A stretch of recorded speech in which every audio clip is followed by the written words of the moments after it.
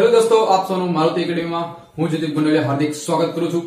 મિત્રો, આપણે જે લોકડાઉન વિથ ફાઉન્ડેશન કોર્સમાં આપણે હિસ્ટ્રી, જીઓગ્રાફી ના બે અગત્યના આપણે સિલેબસ આપણે શરૂ કર્યા છે। સ્ટાન્ડર્ડ 6 ટુ Ncert જે બધા કોમ્પિટિટિવ એક્ઝામમાં પૂછાતું હોય છે અને તમારો ફાઉન્ડેશન કોર્સ માટે બહુ અગત્યનું બની જાય છે।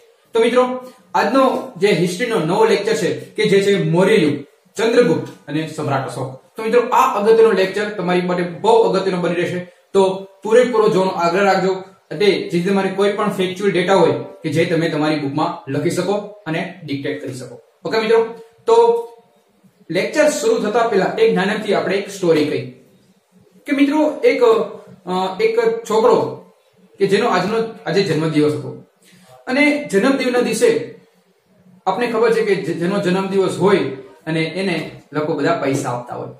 હવે થયું એવું કે એને ઘરે બધા એના પૈસા આપતા હતા, ગિફ્ટ કોક આપતું હતું, બધી વસ્તુ આપતા હતા। એમાં એના કાકાએ એક 100 રૂપિયાની નોટ એને આપી કે આ લે બેટા, ચોકલેટ ખાઈ લેજે। હવે એક છોકરો, નાનો આમ તો છોકરો, બીજું ત્રીજું ધોરણ ભણતો, આમ જોયું, નોટ ખોલીને જોયું તો એક બાજુ તો આપણા મહાત્મા ગાંધી દાંત કાઢતા કાઢતા આમ જોયું કે આ તો ગાંધી બાપુ છે, આને બધે ઓળખે। બધું પાછળ ફેરવું ને એને પાછળ તો એને 4 સિંહો વાળી એક આકૃતિ જોઈ, એટલે કે સિંહો વાળી આકૃતિ જોઈ। હવે એને વિચારમાં આવ્યો કે નાનો આમ તો છોકરો, એને વિચાર આવ્યો કે ભાઈ સાહેબ, આ સિંહો વાળી આકૃતિ આ નોટમાં શું કરે છે?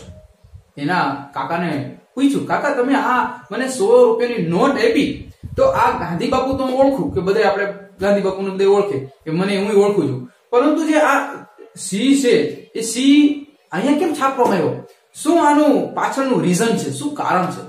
તો મિત્રો, તો એને કાકાએ આન્સર આપ્યો કે આ જે છે 4 સિંહો વાળી આકૃતિ કે જેને આપણે સારનાથ સ્તંભ કહી, સિંહો વાળી આકૃતિ કે જ્યાંથી લેવામાં આવ્યો છે અશોકનો શિલાલેખમાંથી। તો એને ઓબ્વિયસ જાણકારી થઈ કે અશોક કોણ છે, બધા ક્વેશ્ચન પૂછવા માંડ્યા। તો ત્યાંથી આપણે એક સ્ટોરી તમને સમજાવવા માંગુ છું કે ભાઈ આ આખો ચેપ્ટર મહાન એવા મૌર્ય સામ્રાજ્ય વિશે આજનો લેક્ચર બની જશે। તો મિત્રો, સ્ટાર્ટ કરીએ આજનો લેક્ચર। મિત્રો, તમે લાસ્ટ લેક્ચરમાં તમે જોયું હશે કે બે મહાન વ્યક્તિ કે જે ભગવાન બુદ્ધ અને મહાવીર સ્વામીનું જીવન ચરિત્ર, સમાજ સુધારક તરીકે વિશે મેં તમને કમ્પ્લીટલી માહિતી મેં તમને આપી હતી અને અગત્યના ફેક્ચ્યુઅલ ડેટા કે જે એક્ઝામમાં પોઈન્ટ ઓફ વ્યૂ એ પણ આપણે ભણાવેલા। તો એના પહેલા આપણે 16 મહાજન પદ એના વિશે આપણે કમ્પ્લીટલી માહિતી આપી હતી કે જેમાં અલગ અલગ પ્રકારના મહાજન પદ વિશે મેં તમને કીધું। આ 16 મહાજન પદ એમાં 4 અગત્યના મહાજન પદ હતા। પેલું મગધ, અવંતી, વત્સ અને કૌશક।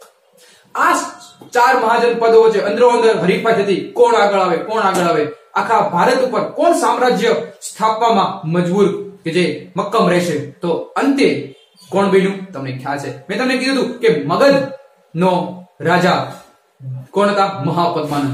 મહાપદ્માનંદે આખા ભારત દેશ ઉપર એની સામ્રાજ્ય સત્તા જમાવી દીધી હતી। તો એ જ સમયે ધીમે ધીમે મહાપદ્માનંદો એના છોકરાઓ અંતે જે મગધના જે નંદ વંશનો અંતિમ શાસક કે જેને આપણે ધનાનંદ તરીકે ઓળખવામાં આવે છે, અને એ જ સમયમાં એક બીજી બાજુ ચંદ્રગુપ્તનો જન્મ થાય છે। મિત્રો, એક સમય આ એક બાજુ છે જે ધનાનંદ મહાન શાસક કે જે આખા ભારત દેશમાં રાજ કરતો હોય છે, ઉત્તરથી લઈ દક્ષિણ, પૂર્વથી પશ્ચિમ, આખા ભારત દેશ ઉપર તે એનો કબજો જમાવેલો છે। પરંતુ મિત્રો, એ જે રાજા હતો બહુ ક્રૂર શાસક હતો, પ્રજાને હેરાન કરતો હતો અને રાજ્ય કરતો હતો। એ સમયમાં એના રાજ્ય દરબારમાં મહાન એવા શાસક જે વિદ્વાન કહેવાય, અને એ વિદ્વાનનું નામ છે ચાણક્ય। યસ મિત્રો, હવે આ ચાણક્યને કોણ ન ઓળખે? હવે ચાણક્ય એના દરબારમાં આવે છે અને રાજાને કહે છે, ધનાનંદ, આપણા ભારત દેશ ઉપર સિકંદર એની ફોજ લઈને આવી ગયો છે અને આપણે એને હવે સામે એના આક્રમણ માટે આપણે તૈયાર થઈ જવું જોઈએ। તો ધનાનંદે કીધું, મને બધી ખબર છે, તમારે કઈ કહેવાની જરૂર નથી। તો એને અપમાનિત કરે છે અને એને દરબારમાંથી કાઢી મૂકે છે, પગ મારીને અને વાળ ખેંચીને બહાર કાઢી મૂકે છે। અને આ જ અપમાનિત જે મહાન એવા વિદ્વાન કોણ? ચાણક્ય। અને ચાણક્યને સહન ન થતું અને ચાણક્ય એની પોતાની શિખા લઈને એક પ્રતિજ્ઞા લે છે કે ધનાનંદ, હું તને આ તારું જે રાજ્ય છે, રાજ્યમાંથી તારી સિંહાસન છે, સિંહાસનમાંથી કાઢી ન નાખું તો હું ચાણક્યની. અને આ જ્યાં સુધી આ જે રાજ્યમાં તારી હું ધનક ન કરી નાખું ત્યાં સુધી મારી આ શિખા હું બાંધીશ નહીં. આ પ્રતિજ્ઞા લઈને એ આખા ભારત દેશમાં ખૂંદી વળે છે અને મહાન એવા શાસક ઉપર એક રાજાની શોધ કરવા નીકળી પડે છે. એવા સમયમાં એને એક નાનો અમતો ખેલતો રમતો એક નાનો બાળક જોવે છે. હવે એ બાળકો બધા રાજાની રમતો રમતા હોય છે અને એ સમયમાં અહીંયા આપણે વિદ્વાન ચાણક્ય ઈ જોવે છે કે એમાં એક મહાન એવી આત્મા એને મુસ્કાન ભરી ચંદ્રગુપ્ત એના જે વિચારો છે, એની જે બોલવાની છટા છે, એમાં રાજાના ગુણો એને વર્તાવતા. એને બોલાવ્યું, બેટા અહીંયા આવો, તારું નામ શું છે? કે ચંદ્રગુપ્ત. અને એને કીધું ચંદ્રગુપ્ત, ઓકે તું મારી સાથે ચાલ. તક્ષશિલા લઈ ગયા અને એને અલગ અલગ પ્રકારની એને તાલીમ આપવામાં આવી, ઘોડેસવારી, તલવારબાજી, કે કોઈ પણ રાજા એની સામે ટકી ન શકે એવી એને અલગ અલગ પ્રકારની તાલીમ આપવામાં આવી. અને પરિણામે એ ધનાનંદને હરાવે છે અને આખા ભારત દેશનો એક મહાન એવો રાજા બને છે. મિત્રો આપણે ડીપમાં 11મા ધોરણમાં આપણે વધારે ડીપમાં આપણે ભણશું, પરંતુ અત્યારે આપણે તમને એક ઓવરવ્યુ તમને આપવા માટે કે જે ચંદ્રગુપ્ત કોણ હતો, શું કામ, કેવી રીતે આખું રાજ્ય ચાલતું હતું, એના વિશે તમને થોડીક માહિતી આપી. હવે જે ચંદ્રગુપ્ત છે એ ચંદ્રગુપ્ત ધીમે ધીમે શાસન કરવા લાગે છે. અને આ ચંદ્રગુપ્તનું શાસન તમને કહું તો ઉત્તરથી લઈ દક્ષિણ એટલે કે અફઘાનિસ્તાન, નીચે આપણે જોઈએ તો કેરળ, શ્રીલંકા, પૂર્વથી પશ્ચિમ સુધી, પશ્ચિમમાં તમે કહો ગુજરાતમાં સૌરાષ્ટ્ર, સૌરાષ્ટ્રમાં જુનાગઢ સુધી એનું શાસન વર્તતું હતું. અને એ આપણે ક્યાંથી માહિતી મળે છે? તો મિત્રો એ છે એના જે સુબો છે, એનો આપણે સુબામાં કે આપણે ખ્યાલ છે કે જે સુબો છે એ પુષ્યગુપ્તે સુદર્શન તળાવની નિર્માણ કર્યું હતું. અને જે નહેરો બાંધવાની શરૂઆત પણ જે કર્યું હોય, નહેરો બાંધવાની શરૂઆત જે પુષ્યગુપ્ત કે જે ચંદ્રગુપ્ત મૌર્યનો સુબો હતો એને બાંધવાની શરૂઆત કરી છે. તો મિત્રો આવી રીતે ચંદ્રગુપ્ત ધીમે ધીમે શાસન કરવા લાગે છે. મિત્રો જે ચંદ્રગુપ્ત છે, ચંદ્રગુપ્તના શાસનમાં એક વિદેશી કે જે સેલ્યુકસ નિકેટર આવે છે અને એની સામે પણ આક્રમણ કરે છે, યુદ્ધ કરે છે. અને પરિણામે એની પુત્રી કે જે હેલિના છે એની સાથે લગ્ન થાય છે ચંદ્રગુપ્તના. અને એ જે સેલ્યુકસ નિકેટર છે, એ સેલ્યુકસ નિકેટરનો એક અગત્યનો તમે કાંઈ કહેવાય કે જે ગ્રીક રાજા સેલ્યુકસ નિકેટર એને હરાવીને આજે ચંદ્રગુપ્તે 4 મહાન એવા પ્રદેશો કાબુલ, કંધાર, હેરાત અને બલુચિસ્તાન જીત્યા હતા. અને પરિણામે એનો જે પાટલીપુત્રમાં રોકાણ દરમિયાન જે આ મેગસ્થનીસ, કોણ હતો? મેગસ્થનીસ કે જે સેલ્યુકસ નિકેટરનો રાજદૂત હતો, એને અહીંયા રાખવામાં આવ્યો. અને મેગસ્થનીસે આ બધી જે ચંદ્રગુપ્ત મૌર્યની શાસન કેવી રીતે કરતો હતો, એનો રાજ્ય વહીવટ કેવી રીતે ચાલતો હતો, આ બધું વિશે એક બુકમાં લખ્યું. અને એ બુકનું નામ છે ઇન્ડિકા. મિત્રો ક્વેશ્ચન પૂછાય કે ઇન્ડિકા કોણે લખ્યું છે? તો ભાઈ તો યાદ રાખજો, મેગસ્થનીસ. તો મિત્રો આ બધી માહિતી એ તમને ઇન્ડિકામાંથી મળી આવે છે. પછી આપણે જોઈએ ધીમે ધીમે એ આખા ભારત દેશ ઉપર ચંદ્રગુપ્ત વિદ્વાન એવા ચાણક્યની આજ્ઞાથી બધા ધીમે ધીમે યુદ્ધ કરવા લાગે છે અને આખા ભારત દેશ ઉપર એના સત્તા જમાવેલી છે. મિત્રો તમે નકશામાં જોઈ શકો છો કે આ ઉત્તરથી લઈ દક્ષિણ પૂરેપૂરું ભારત દેશ એના હવે મુઠ્ઠીમાં ધીમે ધીમે આવરે છે. મિત્રો પછી કે જે મૌર્ય વંશની જાણકારી, આપણે આ બધી વસ્તુ ક્યાંથી મળી આવે છે? તો મૌર્ય વંશની જાણકારી અલગ અલગ ગ્રંથો તમે જોઈ શકો છો. અલગ અલગ એક બાજુ તમે જોવો છો અર્થશાસ્ત્ર કે જે કોણે લખ્યું છે કે જે મહાન જે છે ચાણક્ય કે જે વિષ્ણુગુપ્ત નામે પણ ઓળખવામાં આવે છે. પછી ઇન્ડિકા કે જે મેગસ્થનીસે લખેલો ગ્રંથ છે. પછી દીપવંશ, મહાવંશ કે જે જૈન બૌદ્ધ ગ્રંથો જે સિલોનમાંથી મળ્યા છે એટલે કે શ્રીલંકામાંથી મળ્યા છે, એમાંથી પણ ચંદ્રગુપ્ત મૌર્યની વિશેની માહિતી મળી આવે છે. અને અંતે તમને કહું મુદ્ર રાક્ષસ કે જે વિશાખ દત્ત નામે લેખક નામના લેખકે લખ્યું છે, તો એ ના ગ્રંથમાંથી પણ આ બધી માહિતી આપણે મળી આવે છે. અને પરિણામે ચંદ્રગુપ્ત નો અંતિમ સમય જૈન મુનિ ભદ્રબાહુની આજ્ઞાથી એ કર્ણાટક એટલે કે હાલના શ્રવણ બેલગોડામાં આવી અને વિતાવે છે અને અંતે તે ત્યાં મૃત્યુ પામે છે. ઈસવીસન પૂર્વે 297 માં તે મૃત્યુ પામે છે. મિત્રો અને અહીંયા એક આ જે માહિતી છે એ જૈન પુરાણોમાંથી મળી આવે છે. અને એનો જે પુત્ર કે જેનું નામ છે કે બિંદુસાર. હવે બિંદુસાર એ પોતાના પિતાનું મહાન એવું સંપત્તિ એ ચલાવવા માટે સક્સેસફુલ રાજા તરીકે ઓળખવામાં આવે છે. એના પહેલે થોડીક તમને માહિતી આપી દઉં, અને એ છે ગ્રાન્ડ ટ્રંક રોડ. આ ગ્રાન્ડ ટ્રંક રોડ શું છે એના વિશે તમને થોડીક માહિતી આપી દઉં. મિત્રો આ ગ્રાન્ડ ટ્રંક રોડ એવો છે કે એશિયા ખંડનો સૌથી મોટો સૌથી લાંબો જો કોઈ રોડ હોય તો એ તો ગ્રાન્ડ ટ્રંક રોડ. મિત્રો આ જે ગ્રાન્ડ ટ્રંક રોડ છે એનું નિર્માણ છે એ સૌપ્રથમ ચંદ્રગુપ્ત મૌર્યના સમયમાં થયું હતું. મિત્રો ક્યાંથી ક્યાં લઈ કે ભાઈ તક્ષશિલાથી મધ્ય એશિયાને જોડતો આ ગ્રાન્ડ ટ્રંક રોડ છે. શેરશાહ સૂરીએ આ પોતાના શાસનકાળમાં આ જે રોડ છે એ રોડનું પુનઃનિર્માણ કર્યું અને પછી અંગ્રેજો આવ્યા ભારતમાં અને પછી ડેલહાઉસીએ આ રોડનું સમારકામ કર્યું હતું અને આજના સમયમાં વર્તમાન સમયમાં આ જે ગ્રાન્ડ ટ્રંક રોડ છે ક્યાં નામે ઓળખાય છે? ગ્રાન્ડ ટ્રંક રોડ છે એ છે દિલ્હીથી કોલકાતા સુધીનો જે રાષ્ટ્રીય ધોરીમાર્ગ તરીકે આ ગ્રાન્ડ ટ્રંક રોડ ઓળખવામાં આવે છે. તો મિત્રો અહીંયા 3 ક્વેશ્ચન બની શકે કે ભાઈ ગ્રાન્ડ ટ્રંક રોડ નું સૌપ્રથમ કોણે નિર્માણ કર્યું હતું? તો ચંદ્રગુપ્ત મૌર્યે. પછી બીજું કઈ કે ભાઈ ક્યાંથી ક્યાં જોયો હતો? તો આપણે એમ કહી શકીએ કે આ જે રોડ છે એ તક્ષશિલાથી મધ્ય એશિયાને જોડતો રોડ છે. બીજી વસ્તુ કે ભાઈ આ જે રોડ છે એ કોણે પુનઃનિર્માણ કર્યું હતું? તો શેરશાહ સૂરીએ પણ પુનઃનિર્માણ કર્યું હતું અને પછી અંગ્રેજોના શાસનકાળમાં તો ડેલહાઉસીએ અને વર્તમાન સમયમાં ક્યાંથી ક્યાં જોડે છે? તો આપણે એમ કહી શકીએ કે ભાઈ દિલ્હીથી કોલકાતા સુધીનો જે રાષ્ટ્રીય ધોરીમાર્ગ છે એ તરીકે ઓળખવામાં આવે છે. હવે આપણે જોઈએ બિંદુસાર વિશે. બિંદુસાર કે જે ચંદ્રગુપ્ત મૌર્ય નો પુત્ર હતો. હવે એના ચંદ્રગુપ્ત મૌર્ય તો આખા પોતાનું શાસન પણ એના પુત્રને આપી દીધું અને એ નિભાવવામાં પણ એનો કઈ કસર નથી રહી. બધી રીતે સારામાં સારો બિંદુસાર રાજા હતો અને બિંદુસાર અંતે મૃત્યુ પામે છે અને એનો જે પુત્ર કે જે છે અશોક, સમ્રાટ અશોક, મહાન એવો શાસક કે જે ઈસવીસન પૂર્વે 273 માં જન્મ થાય છે અને એનો શાસનકાળ ધીમે ધીમે ચાલવા લાગે છે. મિત્રો એના પિતા બિંદુસારના મૃત્યુ પછી એના મોટા ભાઈ સુશીમ ના બીજા જે સાવકા ભાઈઓ છે એમાં થયેલા સંઘર્ષને કારણે આ ગાદીમાં આવનારા 4 વર્ષે બાદ રાજધાની છે કે પાટલીપુત્ર માં અશોકનો રાજ્યાભિષેક કરવામાં આવશે. મિત્રો પેલા જે છે એ તમે કહો કે ભાઈ તક્ષશિલા હતી, હવે પાટલીપુત્ર એની રાજધાની આવી ગઈ છે. રાજ્યાભિષેક થઈ ગયો પછી અશોકે પોતાના પિતા તરફથી આખું જે રાજ્ય છે એ રાજ્ય પોતાને કબજે કર્યું અને રાજ્ય વિસ્તાર હવે વધારવામાં એને કામ કરવા મળ્યા.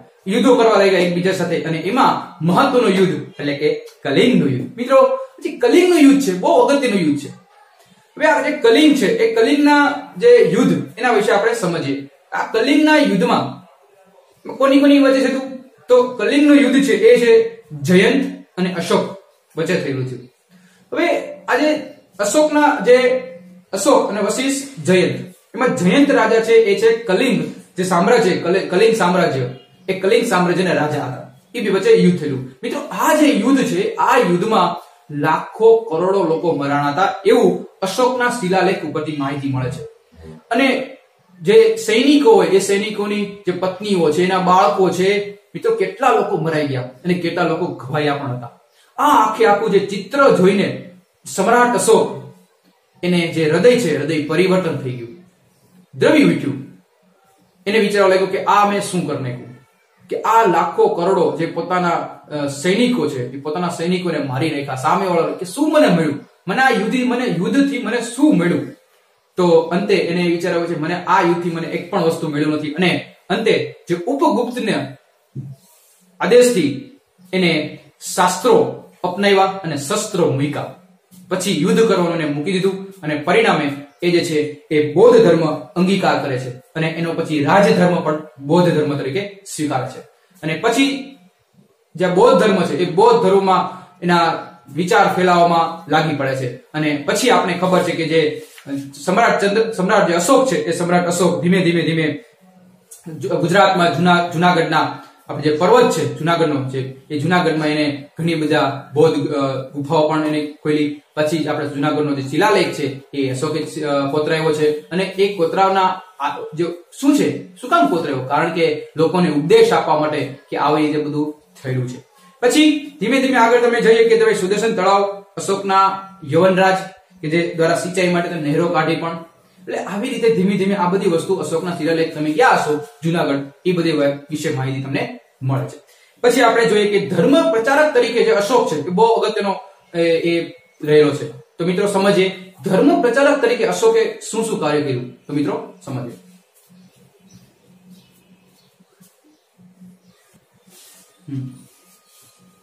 તો બીજો ધર્મ પ્રચારક તરીકે જે અશોક છે એ અશોકે આખા ભારત દેશમાં ધીમે ધીમે પ્રચાર કરવા લાગે છે અને બૌદ્ધ ધર્મના ગૌતમ બુદ્ધના ધીમે ધીમે પ્રચાર કરવા લાગે છે. પોતાના જે ગૌતમ બુદ્ધના જે ઉપદેશો છે એ પણ પ્રચાર કરવા લાગે છે કે ગૌતમ બુદ્ધનો જે શું હતું કે ભાઈ હિંસા ન કરવી, બધા લોકોને સમાનતા જોવું. એવી રીતે એ પણ અશોક પણ પ્રજાજોગ સંદેશ આપે છે કે માતા પિતાનો આદર કરવો, વડીલોનો આદર કરવો, પશુઓનો વધ ન કરવો, બને તેટલો ઓછો ખર્ચ કરવો, ગુરુઓની સેવા કરવી, સ્ત્રીઓ અને નોકરો પ્રત્યે માયાળું વર્તન રાખવું. આ બધો છે એ અશોકના પ્રજાજોગ સંદેશ ધીમે ધીમે આપવા લાગે છે અને ધીમે ધીમે પ્રજાને ધમ્મ માર્ગનો અપનાવવાનો કહે છે. અને પરિણામે અશોકે એના રાજ્યમાં શિકાર ન કરવા અને પશુઓને વધ નહીં કરવાનો એવો પણ પ્રતિબંધ લગાડી દીધો હતો. અને ગૌતમ બુદ્ધના જે પ્રેમ છે, કરુણા છે, અહિંસા છે, સદાચાર છે, અનુકંપા છે, એના જે ગુણો છે એ અશોકે વણી લીધા હતા, એના પોતાના જીવનમાં એ લઈ લીધા હતા. અશોકે ઈસવીસન પૂર્વે 251 પાટલીપુત્રમાં જે મોગલીપુત્ર તિસ્સા અધ્યક્ષ પદે ત્રીજી બૌદ્ધ ધર્મ પરિષદ રચાણી હતી. મિત્રો અહીંયા આપણે કે પેલી ક્યારે રચાણી, બીજી ક્યારે રચાણી, તો મિત્રો આ જે બધી ધર્મ પરિષદ છે, બૌદ્ધ ધર્મ પરિષદ છે, એ આપણે 11મા ધોરણમાં આપણે જે હિસ્ટ્રી ભણાવીશ NCERT ની, ત્યારે આપણે વધારે ડીપમાં ભણશું. અત્યારે આપણે એટલું યાદ રાખશું કે ભાઈ જે ત્રીજી બૌદ્ધ ધર્મ પરિષદ છે એ તિસ્સાના અધ્યક્ષના પદે રચાણી હતી. મિત્રો આ પરિષદનું મુખ્ય શું હતું? What is the reason behind, what is the purpose જે પરિષદ રચાવવાનું શું કારણ હતું? કે આ પરિષદ નો રચવાનું કારણ એક હતું કે બૌદ્ધ ધર્મમાં જે ઉભેલા જે મતાંતરો છે, મહાયાન અને હીનયાન, એને બધા ભેગા કરવાનું અને બૌદ્ધ ધર્મના જે છે એને અપનાવવાનું. મિત્રો સમ્રાટ અશોકે બ્રહ્મદેશ એટલે કે હાલનું મ્યાનમાર, સિલોન કે જાનું શ્રીલંકા, સિરિયા, ઇજિપ્ત, મેસેડોનિયા, મિત્રો ભારત દેશમાં નહીં વિદેશમાં અલગ અલગ જગ્યાએ પણ બૌદ્ધ ધર્મ ફેલાવવાનું એને નક્કી કરી દીધું હતું. એ સમયમાં એના જે પુત્રો છે, અશોકના પુત્ર મહેન્દ્ર અને એની જે પુત્રી છે સંઘમિત્રા, એને પણ શ્રીલંકા મોકલ્યા હતા. તો આ મિત્રો GPSC માં પૂછેલો ક્વેશ્ચન હતો કે જે અશોકે તેના પુત્ર અને તેની પુત્રી એને ક્યાં મોકલ્યા હતા બૌદ્ધ ધર્મના પ્રચારક માટે? તો એ છે સિલોન એટલે કે આજનું શ્રીલંકા. પછી આવે છે કે અશોકે ધર્મ પ્રચારક ઉપરાંત તેણે પ્રજા કલ્યાણ માટે પણ કાર્યો કરેલા છે. કુવાઓ ખોદાવ્યા છે, મંદિરો બંધાવ્યા છે, પછી આપણે એમ કહીએ કે પશુઓની સારવાર માટેના મેડિકલો બનાવ્યા છે, વૃક્ષો રોપાવ્યા છે, રસ્તા બનાવ્યા છે. ઇન શોર્ટ પ્રજાના કલ્યાણ માટે અગત્યના કાર્યો કરેલા છે. પછી આપણે કે 272 ઈસવીસન પૂર્વે 272 ની સાલમાં સમ્રાટ અશોક છે, મહાન એવા સમ્રાટ અશોકનું મૃત્યુ થાય છે અને આમ તેણે 36 વર્ષ અગત્યનું શાસન કર્યું. મિત્રો આ આપણે જોઈએ તો મૌર્ય સામ્રાજ્ય અગત્યના 3 એવા મહાન રાજા, પેલા ચંદ્રગુપ્ત મૌર્ય, બીજા તમને હમણાં આપણે જોયું એ પ્રમાણે જે હતા કોણ હતા? અશોકના પુત્ર, અશોકના જેના પિતા એટલે કે બિંદુસાર, અને ત્રીજું અશોક. તો આ ત્રણે રાજા મૌર્ય સામ્રાજ્યને ઉપર આવી ગયા. અંતે પછી મિત્રો મૌર્ય યુગનું વહીવટી તંત્ર હવે આપણે સમજીએ. મૌર્ય યુગનું વહીવટી તંત્ર છે એ આમ જોઈએ તો વિદ્વાન ચાણક્યના ઈશારાથી ચાલતું હતું. કારણ કે મહાન એવા કોણ હતા?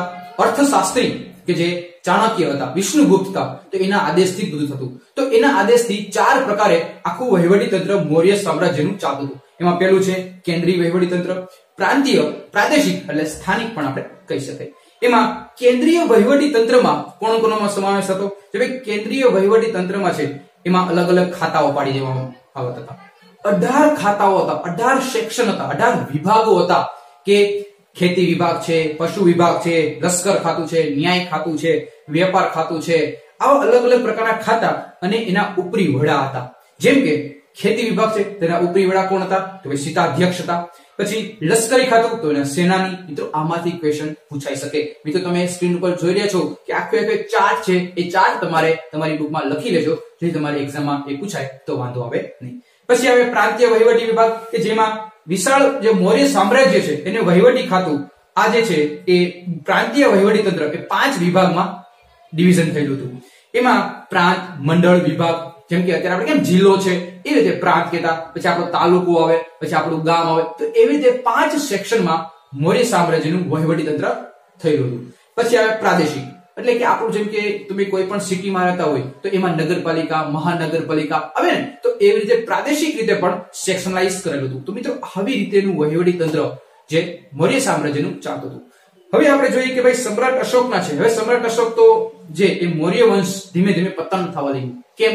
ભાઈ મહાન એવો સમ્રાટ અશોક એનું મૃત્યુ થઈ ગયું અને પછી ઘણા બધા રાજાઓ આવ્યા, પરંતુ એને શાસન કરતા ન આવડ્યું અને અંતે જે છેલ્લો રાજા કહો મૌર્ય યુગનો અંત, છેલ્લો રાજા, અંતિમ રાજા જે બૃહદ્રથ આવે છે.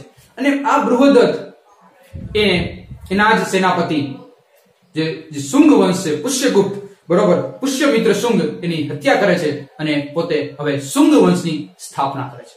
તો મિત્રો આવી રીતે આપણે જોયું કે ભાઈ આખો જે આ મૌર્ય સમ્રાટ ચંદ્રગુપ્ત, બિંદુસાર અને છેલ્લે આપણે જોયું કે ભાઈ અશોક. તો મિત્રો અહીંયા આ કે મૌર્ય સામ્રાજ્યનું આપણે પૂરું કરીએ છીએ. મિત્રો આવી રીતે અગત્યનું લેક્ચર જે એનસીઈઆરટી ના સિલેબસ મુજબ આપણે બેઠે બેઠું કે જે એક એક પોઈન્ટ આપણે તમને ભણાવવામાં આપણે તમને એક્ઝામમાં કામ લાગે. જો મિત્રો વિડીયો ગમ્યો હોય તો વધુ લોકોને શેર કરજો અને તમે કમેન્ટ બોક્સમાં લખતા રહેજો, જેથી અમને પણ મજા આવે. અને હજી મારુતિ એકેડમી ચેનલને સબસ્ક્રાઇબ ન કરીએ તો મિત્રો પહેલા સબસ્ક્રાઇબ કરી નાખજો, જેથી નવો વિડીયો આવે તો તમને નોટિફિકેશન મળી જાય. ઓકે, ત્યાં સુધી bye bye, take care, C you soon, stay home, stay safe.